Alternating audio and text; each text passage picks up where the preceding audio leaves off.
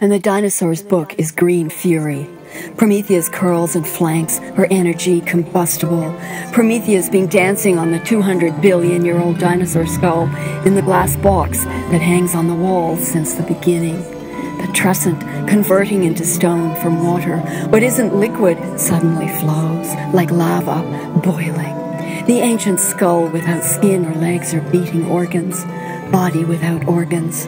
The body whose stone, whose bones are petrified in fine volcanic ash for billions of years.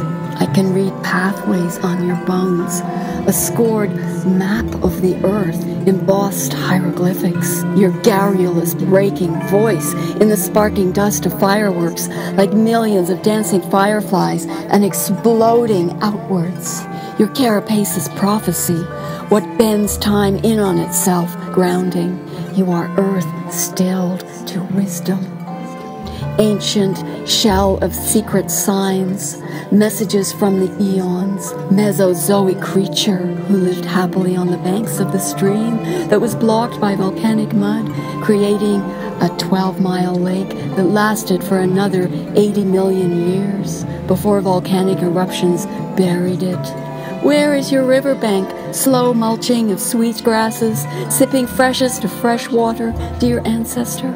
Another bit of corporeality in the drama that began billions of years ago when we all, our possibility, came to be in the expanding light and the fiery dust that eventually settled into our solar system and into the earth and into your exoskeleton with its oracular markings, star charts, which is now rock condensed history. I am writing it just behind the burning bush by the light of your blaze, says Hélène, and I see you remembering the warm, fertile, lush land of 200 million years ago, growing a body, organs beating, a fury of blood, following Promethea across invisible mountains, down hallucinated valleys, into the heart of the volcano that continually explodes, bursting you forth